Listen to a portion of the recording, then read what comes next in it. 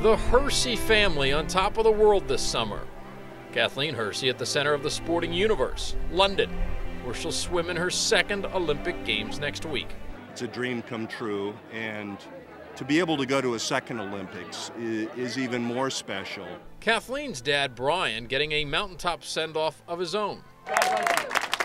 Thank you all for, just wonderful support. From the Cliffs community at Glassy Mountain in Landrum. I'm almost speechless at the turnout and how wonderful this particular celebration is.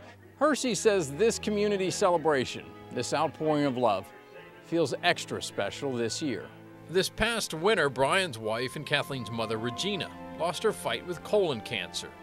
Coping was obviously hard on Kathleen, struggling with the loss of a mother who was also a best friend.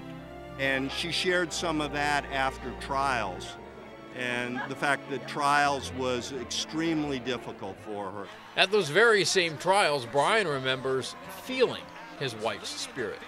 I relived that Olympic trials 4 years ago with her. I remembered how we hugged each other and the thrill of Kathleen's success and what it meant to us. And so I fully expect that Beijing will come alive again in London.